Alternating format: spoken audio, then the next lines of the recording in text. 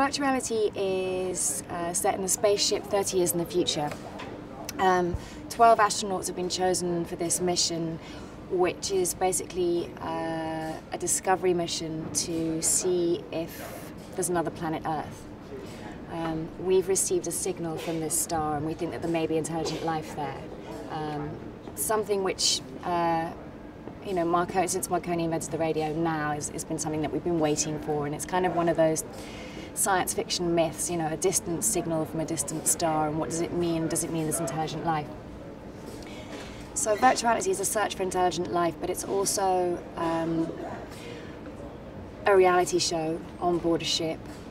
So apart from being astronauts, we've been brought here to provide entertainment for people back home, and to provide some kind of escape for us all. We all have our own virtual modules with our own private worlds.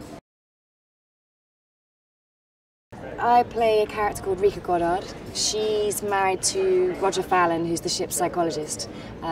She's but she's a botanist and a microbial exobiologist. And I think I know what those things mean. Ron Moore's a massive sort of superstar in the world of sci-fi and in this genre. I think what's interesting is that there are no parameters.